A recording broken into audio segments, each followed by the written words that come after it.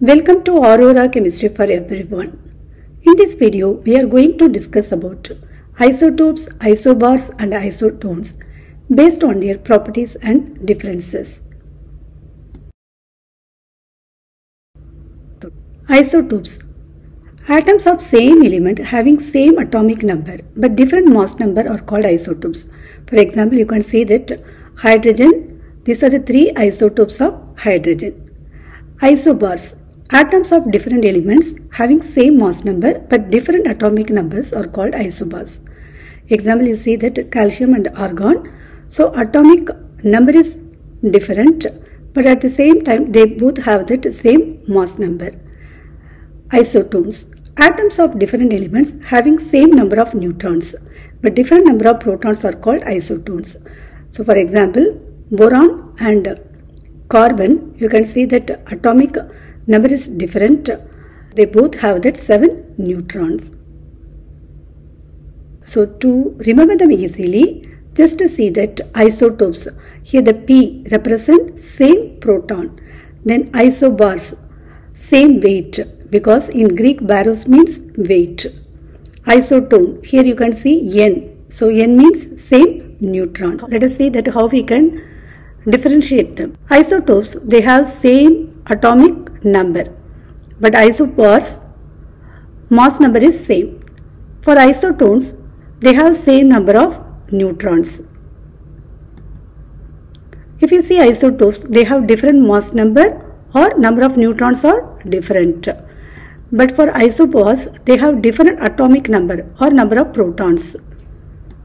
For isotones, they have different atomic number or number of protons.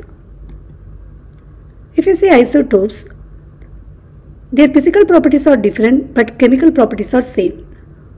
But in isobars and isotones, they have different chemical properties. Why isotopes have same chemical properties? Because they have equal number of, same number of electrons. So that decides the properties of, chemical properties of isotopes. Let us solve few questions. See the first question, the schematical representation of the following atoms represent isotopes, isobars and isotones. The schematic diagram, you can see that proton, number of proton, for the first one 6 and then for the second one also 6, then the third one also 6. That means same proton. So same proton means isotopes. You can see that number of electrons also same, but that number of neutrons are different. So these are comes under isotopes because of same proton. So isotope is the correct answer.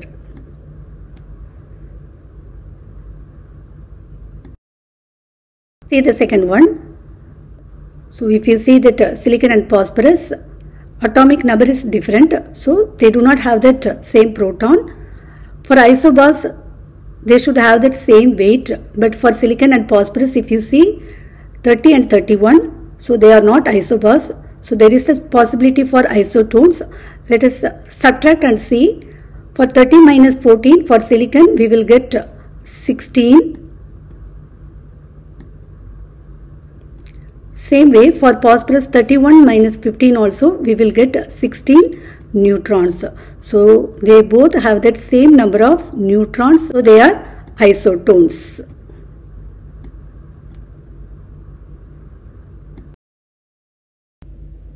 Last question, the composition of two atoms A and B are given below. So they are isotopes, isobars or isotones. For isotopes, there should be a same proton. But if you see that A and B, protons are different and also neutrons also different. So there is no possibility for isotones.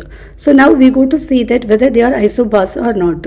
So for that we need to check their atomic mass. For A, 18 plus 22, that means protons plus neutron, that is equal to 40. For B also 20 plus 20, so that is equal to 40. That means same number of mass. Since the same number of mass, these are isobars. Thanks for watching.